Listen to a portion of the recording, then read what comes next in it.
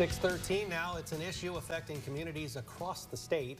Having enough affordable housing to meet the demand. One example of this is in Berea. Tyler Melito joins us in studio this morning to explain how the city plans to address the issue in 2024. From 2010 to 2020, Berea Mayor Bruce Fraley says the city's population has grown close to 27% from 13,500 to about 16,000. 4 years later, that number only continues to grow, and with it grows the need for an affordable place to live. You look for solutions and to do what we can do within the city to facilitate smart growth over time.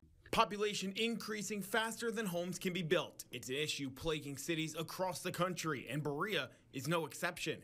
Mayor Bruce Fraley says it's a crisis driven by cost. For our new construction starter homes, our builders are having to pay those same inflated rates for materials. For somebody that's, just getting started and getting their first job out of high school or college, the price of rent is, goes along with the price of housing. And with those prices remaining high in 2024, the city is stepping in, working on ways to curb this issue. You want ordinances and policies in place that are going to improve the quality of life for the people that live in your community, and that's what we aim to do here in Berea. Mayor Fraley says it's about standing up for his community. To advocate for policies that allow people to live the American dream and to be able to afford rent or to purchase a home if they choose to do so. And setting it up for the future. If somebody needs help, reach out. That's what I would say, that we have good people who care, and there are ways that you can get help